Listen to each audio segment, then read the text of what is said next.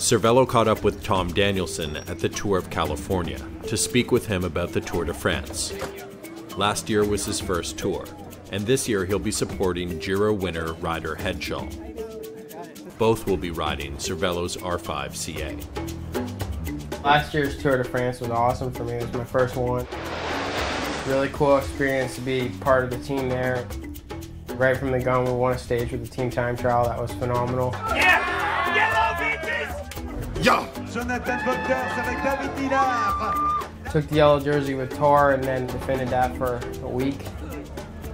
Then I found myself in the top 10 after the first mountain stage. Could see guys were suffering and I was up there and went on to finish, I think, 8th or 9th that stage. I never went over my limit. From that point on, really was able to be in the top 10. Every day you get closer to the end, it seems like you're trying to hang on to something. The world is trying to take it away from you. The last test was this time trial. This thing stands between me and this top 10 in the Tour de France. It was such a hard course.